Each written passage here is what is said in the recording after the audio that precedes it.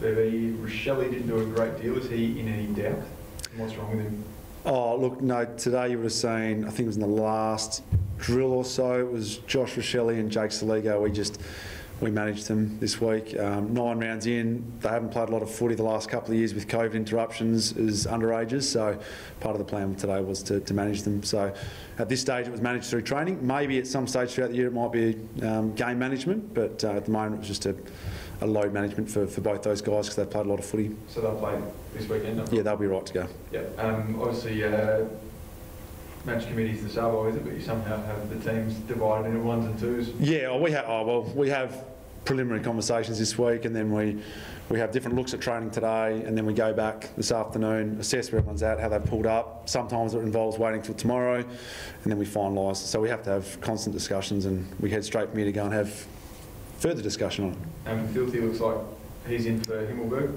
Yeah, he was one we trialled you would have seen him in the blue team today, and he's one we're keen to look at. So again, we've said he's been with a bit of lack of continuity with training through his health and safety protocols and whatnot. So we'll see how he pulls up from training today, but it was good to have a look at him out there today. What have you seen about him that gives you confidence he's ready to come back?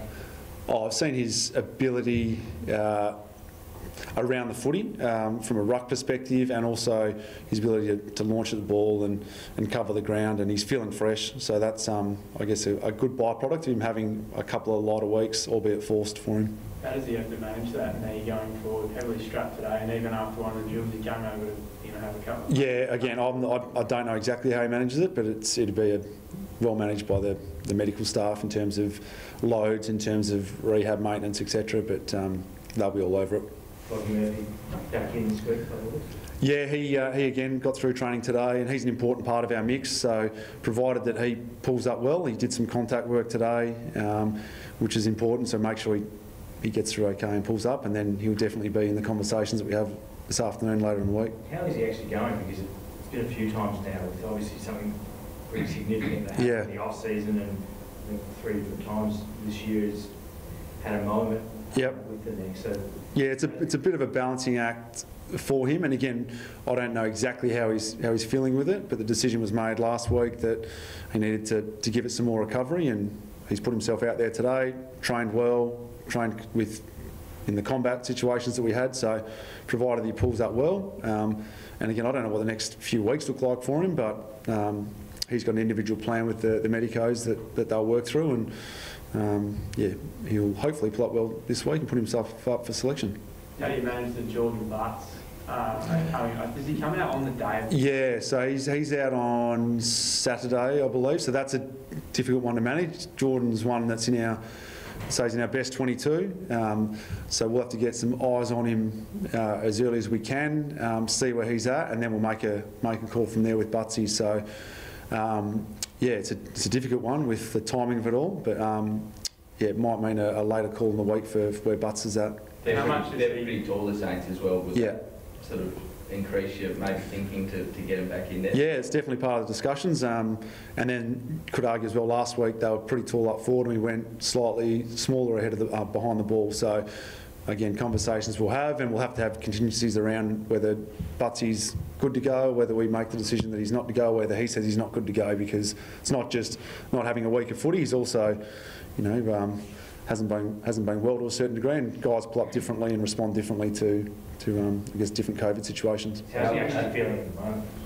I haven't spoken to him directly, but I believe he's feeling good. Is that like a fitness test on Saturday morning or something? How do you ascertain where he's at? Yeah, again, I don't know exactly what the plan is for him on Saturday yet, but it would be getting eyes on him and then assessing what the decision is from there, whether it's push him, go with it. Does his position assist him, like coming back, the fact that he's not playing in the midfield and running 16Ks a game? Gone those days anyway. Yeah, I think it's gone to those days. We'll make an individual assessment on him personally, where he's at, his injury history, etc., and they'll make a well-rounded decision based on where he's at. Just it's unfortunate. It's going to be day of the game, so it's going to mean a last-minute look over him. But there's been constant dialogue every day since he's been in isolation about how he's feeling, etc., etc. So we'll let you know more later in the week when we can. Yeah, they've had a good run there for a few weeks, and obviously probably hasn't been at his best the last few weeks. If it is Riley for Elliott this week, how does Elliott go back and, I guess, manage himself to get back in the side? Yeah, I guess I'll just talk holistically around probably our key forwards, and part of the role that we expect of key forwards is their ability to comply and help the team in team defence. Offensively, it's about their ability to provide options, hit the scoreboard, jump at the ball. That's no different whether it's Tex, whether it's Fogg, whether it's Elliott, Riley. The list goes on for guys we've got ahead of the ball. So the role doesn't change for them, and the focus areas for those guys, while they might slightly differ individually, the role expectations are very similar around their ability to provide a consistent target ahead of the ball, and we go from there. How have you seen this one? Yeah, again, he's one that would be wanting at times more out of his game, and he's not alone in terms of where we've been the last 3 weeks, because we've had some disappointing results, but felt like the weekend just gone, the first half obviously was back at the level that we expect, and we put ourselves right in the game against one of the best sides in the competition. So a step in the right direction for us, albeit second half wasn't where we wanted it. What gets said to Crouchy and Beverly? Again, it's similar conversations around role expectations and how we get them back to their best. So again, for Matty, he's got individual focus areas, which I won't give specifics on. Junior's the same in terms of having them at their best. They add a significant amount to our group as senior players and with the attributes that they've got. So it's about how we sooner rather than later get the best out of them, and then we get them back into the side when they're at that level. Given how the team's going, is there a temptation to bring him in on? You've got a couple of first choice players, even with Rob, yep, outside of the team. Is there the temptation to just get your main cattle back in the side? Or yeah, absolutely. There's conversations we have around that, and there's conversations around rewarding form at SNFL level, because we're fortunate at the moment. Our SNFL team's been really strong and playing good footy, so there's good form underneath. So there's a balancing act between both experience at AFL level, rewarding form beneath, and it goes from there. So that's part of where the decisions have been made, but those conversations have definitely been had. So how do you juggle the toss-up between, so this very respectfully, a first-choice player who's maybe not in his best form, and a player who may not be as good in the first 22, but having a good couple of weeks, when clearly your number one guy will be your number one guy? Yeah, it's an interesting question, and it's a bit of horses for courses, and sometimes it's, we always will back in players that have runs on the board to a certain degree and challenge them to get them back at the level, and then there's times we go a circuit breaker or a reset or a bit of recovery might be better to get you back at the level. And then there's also part of, with a young developing group, is that I thought we got there. Getting away from the jacket. Yeah, I thought we were going to. So yeah, there we go. I don't know where I was going with that now. The balance between your main guys. Yeah, it is a balancing act. And with the younger guys in particular, it's around, you want to have a carrot there for them, that if they do perform, and it's perform for a consistent period of time, it gives them confidence in their role, their ability, and probably what we've seen over the last couple of years, if it's a prolonged period of form, they're more likely to come in and play at the level for longer, versus if it's just 1 or 2 weeks and they come in, then it's harder for them to adapt at the level. So that's probably part of the reason why even Jacko Haley, for example, he smashed it out of the park early games and was putting forward performance after performance, 5 or 6 weeks at SNFL level until he gets his opportunity. And on the weekend, you see he plays his best game of footy for the footy club, which is pleasing for him. But I think it's off the back of him having a solid block of footy. What did you make of Strawn's game? Yeah, he's one that's had an outstanding block of footy and form at SNFL level, and he had a really tough ask on the weekend with McInerney and Fort, 2 genuine ruckmen.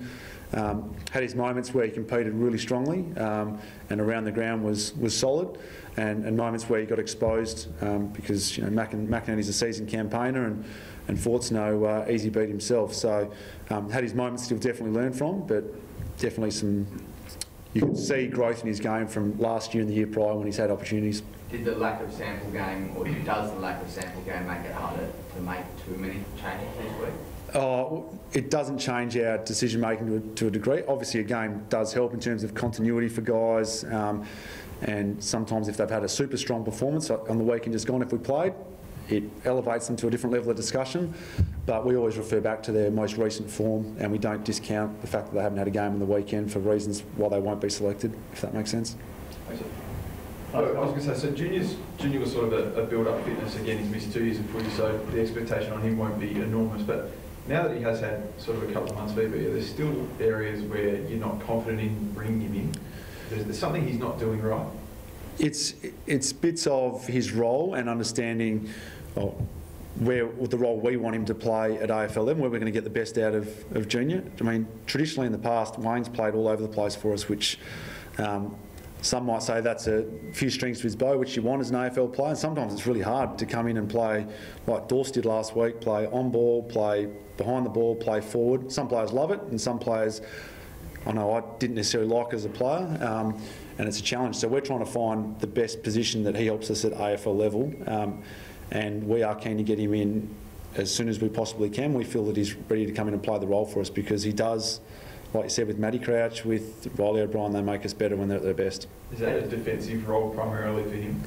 It has been early in the season, and we've had discussions around potentially other roles as well, because we know he can play really anywhere, and it's about opportunities at AFL level, how we get him in there sooner rather than later. And that doesn't guarantee this week, doesn't guarantee next week, but it's an open-ended question answer for you, but sooner rather than later. Has it taken longer than you and the club and he expected? Because after we get dropped, after round 1, it seemed like it was going to be a few weeks, not round 10, and Wayne's still in the twos. Yeah, look, our conversations early days, we didn't put a number on it and say it was going to be 2-3 weeks. It was when we feel that opportunity is ready for Wayne and when he's ready. So, again, it might feel like an extended period of time, and it has been for Wayne, but we'll make the decision when he's ready to come back in. Again, hopefully sooner rather than later, if that makes sense. As a midfield coach, would you slot him into the centre? I mean, he adds a different... Yeah, he does. He gives us some polish around the ball, so the more that we can get the ball in guys like his hands, Jordan Dawson, on the outside, they certainly do help add polish to our game. So that's why we consider him an important part. How do you balance...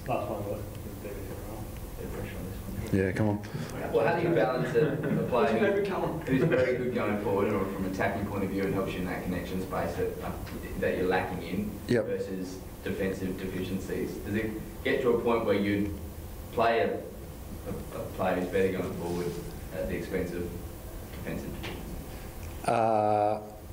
Yeah, I think is your question around where we play someone like a Jordan Dawson, or is it more someone that's got defensive deficiencies in their game? So, but if he's asking you the question. Yeah. But say we're talking about Junior. Yeah. And if the shortcoming is defensively, when do you go, well, we're lacking so much in the connection space that we're actually going to forego the defensive difference? Oh, we weigh that up with everyone. Like, no one's a perfect player in terms of a well-rounded game. And even the best players in the comp, I dare say most of them would be deficient in some areas.